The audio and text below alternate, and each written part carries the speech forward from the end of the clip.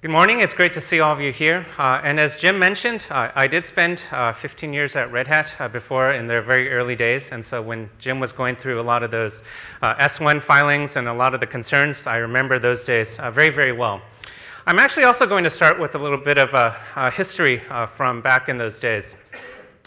The CEO of Red Hat at the time was a guy named Bob Young. He was one of the two co-founders of the company. And back then, he used to have this very, very famous quote and analogy to introduce the concept of open source into enterprises and to different customers to explain why in the world should you start to care about this thing called open source. And the way that he would describe it is, would you be willing to buy a car with the hood welded shut? And this was an analogy that really stuck with a lot of people and really helped them understand, why is it important to be able to look inside your software, be able to make changes, because just as you would not buy an automobile without the ability to service your engine or to be able to make changes or to understand what was going on, similarly, you wouldn't want to have the same effect when you went ahead and acquired software. But there's one thing that this sort of assumed, which is that when you go ahead and use software, or open source for that matter, you would be acquiring software in order to own it and in order to possess it. And that dynamic has changed a little bit over the last few years. So we've had the rise of cloud computing over the last 10 plus years or so. And I think the question starts to change regarding what is the value of open source in the cloud world. Because when you take a look at the question now, it really becomes something like, would you order an Uber or a DD car with the hood welded shut? And we've moved from an ownership model into a renting as a service model. And now as we start to shift into this kind of dynamic, a lot of people start to care still. But a lot of people don't really care what's going on in the car anymore because they don't own it, they don't buy it, they just use it as a service. So we still have a lot of projects like Kubernetes and OpenStack where people can look inside the cloud, but they're starting to care less and less from an enterprise and from a customer standpoint in terms of what's actually happening inside the cloud itself. And then now, more recently, with the rise of clouds and all the different services that you have around artificial intelligence and gaming and databases and so on, this is really like asking, would you order a self-driving, personalized, entertainment-providing, turbo-boosting automobile with the hood welded shut? And I think at this point in time, very, very few people care at all in terms of what is going on inside your cloud because you're just consuming all these very, very rich services. And whether it's built on top of open source or whether it's built on something else, it doesn't matter so much to the end user. They just want to consume these rich services from a cloud standpoint. And so I think we need to take a look at what is the value of open source in a cloud world, and what are the new kinds of questions that become important to ask in this new industry. So the key question is no longer, would you buy a car with the hood welded shut, or would you order an Uber with the car welded shut? But you really have to start asking, do you want to live in a world where only Uber and Didi can offer you transportation services? And that's the new open-closed question that we need to start thinking about from an overall industry standpoint together.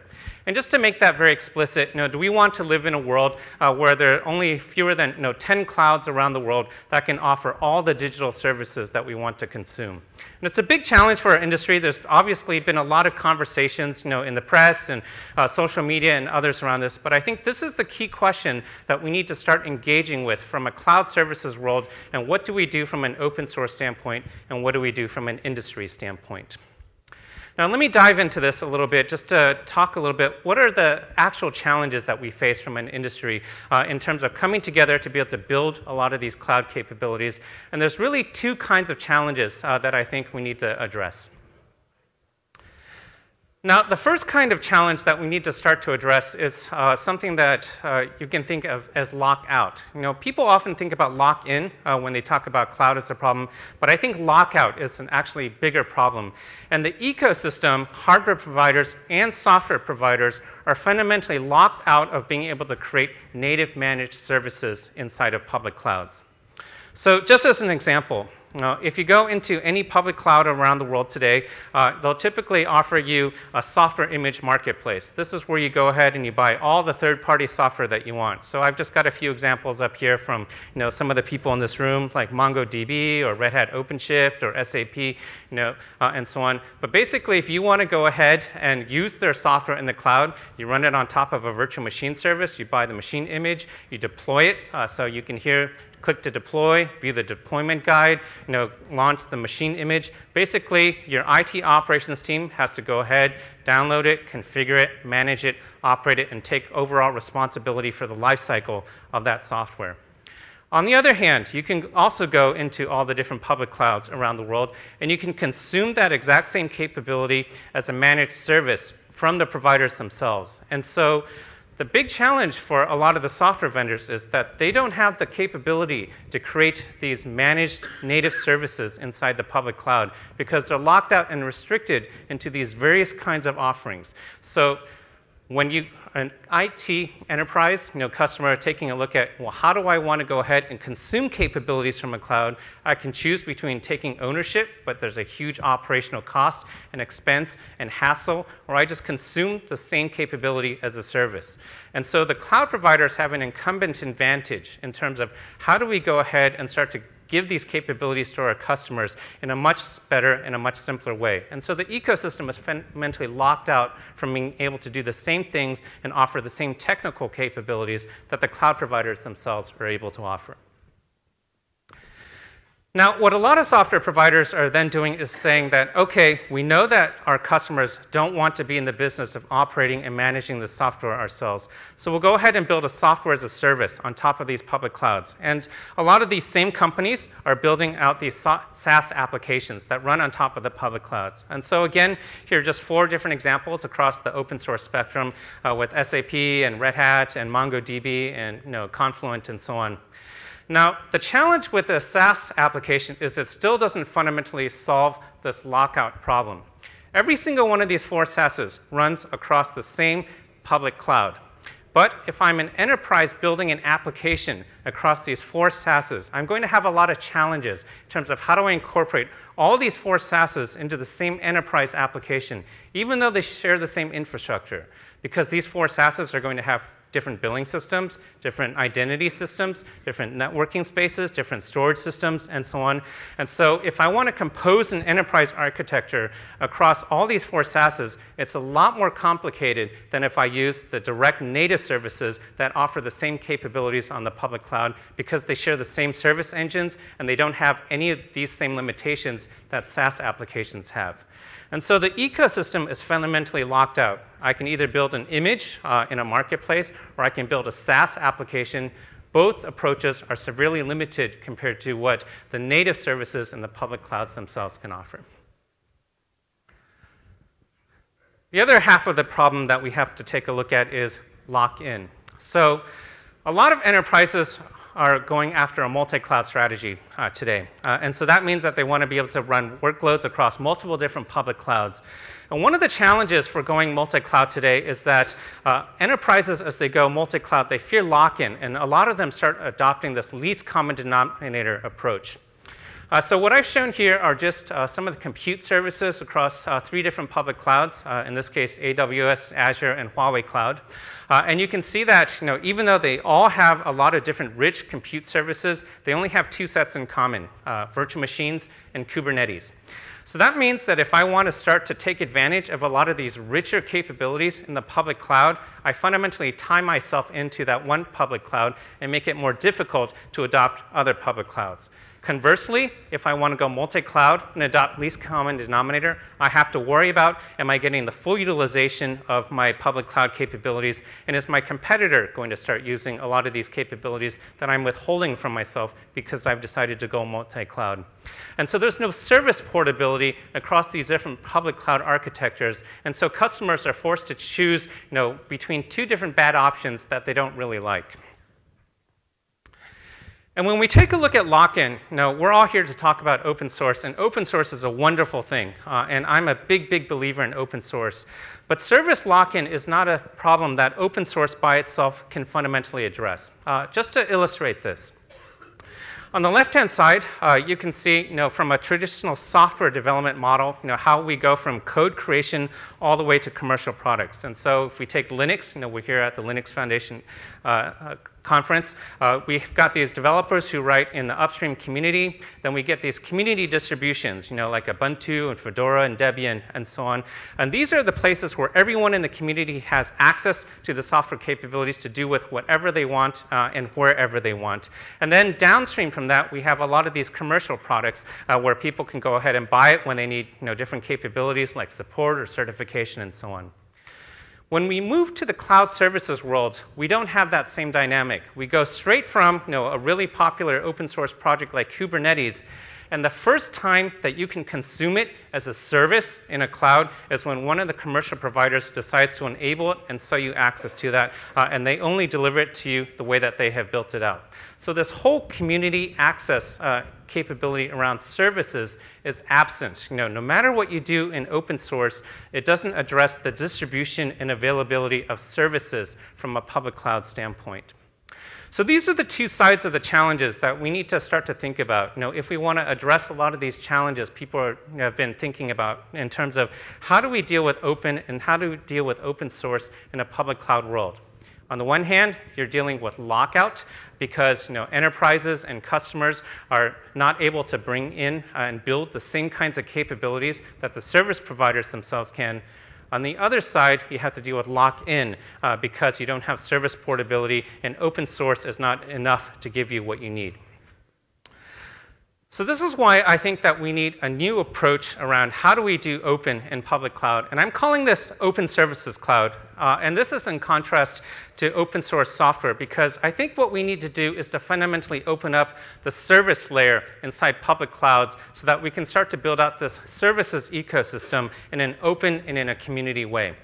So there's three things that I want to highlight across what we're hoping to do from an open services cloud standpoint.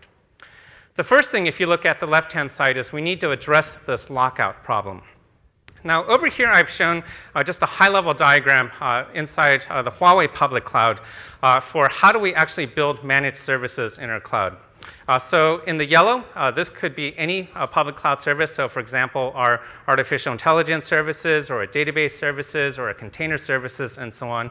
And in the blue are all the enabling services that are internal to Huawei Cloud for how do we take software and turn it into a native managed service inside the public cloud. So these are things like how do I do billing? How do I do identity management? How do I do console access? How do I do deployment? How do I put it into the service catalog and so on? And these are all private in our own cloud at Huawei. These are private across every single public cloud in the world right now. But one of the things that we are now working on is we are going to open up third-party equal multi-tenant access to these APIs so that anyone will be able to come into the public cloud and have the ability to create a native managed service in the public cloud, no different from what the cloud provider themselves can create. So this is solving the lockout problem. We will open up access into all the capabilities inside a public cloud so that if you want to build a software as a service model that is truly native and no different from any other public cloud service, you will for the first time have access to these kinds of capabilities in the public cloud. That's dealing with the lockout challenge. The other challenge we have to deal with is lock-in, because we don't want this to be just a single public cloud solution.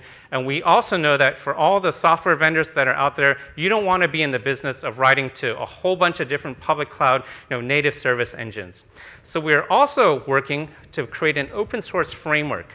What this framework will do is that it will sit on top of all the different service engines so that as different public clouds make available access to their internal service engine APIs, we can broker across that and provide a single open source framework that enterprises can write across. So now, if I'm a software vendor, I write my software application to that framework once, and I can deploy that as a native service across different public clouds. So we achieve true multi-cloud service portability for the first time in the industry. And this is where we solve a lot of that lock-in problem. I'm not afraid of going into different public clouds because the services are actually portable at the service level across different public clouds. So that's how we address the lock-in challenge. And finally, how do we make sure that this is an industry initiative and something that we can build together in the community? This is where we're working very closely with the Linux Foundation to be able to create a new foundation around the Open Services Cloud, and also a lot of this open source work to drive everyone coming together to build this from an overall industry standpoint. So this is what we're looking to do as part of Open Services Cloud. We need a new model in terms of how do we start to address these challenges of open source, software, access, and adoption in the public cloud, and also for open source itself. How do we start to make that much more valuable and usable in a public cloud? And this is the way that we can start to put the open source community in control of how do you actually deliver end-to-end services versus just being the building blocks that somebody else takes to be able to power their commercial clouds. Now, as part of this dynamic, what we're looking to do is to evolve the public cloud from a model today where it's really a closed platform into being a truly open market. So if you look at public clouds today, they're really split between the marketplaces that they offer as well as their own native service catalog. If you go into the marketplaces, you can consume a software image or a SaaS application, as I highlighted before. But if you look at the service catalogs for the providers themselves, this is where they offer all their good native managed services. In our Open Services Cloud model, what we can do is we can unify so that everything becomes a cloud service, from third-party or from first-party, and everything becomes a unified catalog of cloud services across the provider. And we also changed the dynamic in terms of how we work with the ecosystem and with our customers. So today, software vendors, hardware vendors were largely locked out from public clouds. But in the future, we can all become partners in terms of how do we build services together from a public cloud. So it's no longer just the provider themselves that are able to build services together, but everyone can do it in the community. And customers are not locked in because the services are only proprietary to that one cloud provider, but we can achieve true multi-cloud service portability. And so that opens up the ability for customers to be able to deploy multi-cloud and hybrid cloud wherever they want. And this is also fundamentally shifting the value summary of what we do from a public cloud standpoint. So today, public cloud is really the place that I go to in order to get that cloud provider's own services. In Open Services Cloud, we can flip that to say, cloud should be where I get everything as a service. It doesn't matter who the provider is. The value of cloud is that I've shifted over to this service model, and I want to consume everything as a service. I don't care so much about who is the vendor behind that service. I just want to build my business in the best way possible. So another analogy, just to sort of explain this, if you remember back in 2007 when the iPhone first launched, there was no app store at the time. And this is an actual Apple advertisement from back in 2007 where they said that if you want to be able to build applications and run third-party workloads on your smartphone, the way to do that is through web apps and multi-touch. So remember, third-party applications, you could only build a web application and access it in mobile Safari. But if you wanted to get the true native experience on the iPhone, you either had to be Apple or a partner like Google who could deliver something like YouTube or Google Maps onto the original iPhone. And that's sort of the world that we have in public cloud today. It's a closed device where only the cloud service providers ourselves are able to deliver these native workloads across the cloud, and everyone else is restricted to these second-class experiences. In the case of cloud, software images, or SaaS applications. But if you fast forward now to today's public cloud, we can evolve that to become much more like today's smartphone market, where today Apple has their own app store. If you go into the Android world, you can even install multiple application marketplaces onto the same smartphone. And third-party applications, first-party applications run no differently on the device itself. And so we've switched the smartphone from a closed device into an open market for all these different applications, from the providers themselves, the device manufacturers, as well as from all these thriving app developers.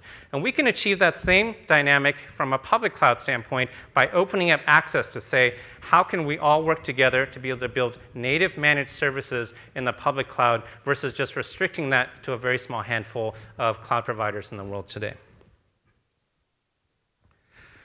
So this is something that we've been working with in the Linux Foundation for a little bit now.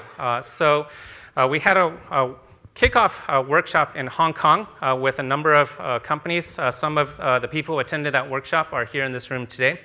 And we talked a lot about what are the challenges that we see in common and what are the challenges that we would like to solve together in terms of how do we create cloud services and help work with our customers today. So this was just one slide. Accenture was there, and so I took a picture of one of the presentations that they gave around why do they see open services cloud as beneficial. But I've only had 20 minutes to discuss with you, and this has been a long-running conversation we've been having in the industry as well as with Linux Foundation. So tomorrow afternoon, we're going to have a whole hour session. This is not on the website yet, so I invite you, if you're interested, take a picture of this slide. But tomorrow from 3 p.m. to 4 p.m. In Moss Beach, we're going to have a much longer time together where we'll be able to go into a lot more detail in terms of what are we trying to do around Open Services Cloud, where are we already in the process, and where are we going from a roadmap standpoint. So this is something that I would welcome all of you to come and work with us and to discuss. We think that this is something that is really, really beneficial for every single person that's here in this room today, because this is a way to amplify the power and the value of open source as we bring it into public cloud. And so we're looking to build this project and this community in the open, working with Linux Foundation, and we invite all of you to come and work with us as part of this process. Thank you very much. Thank you. Thank you.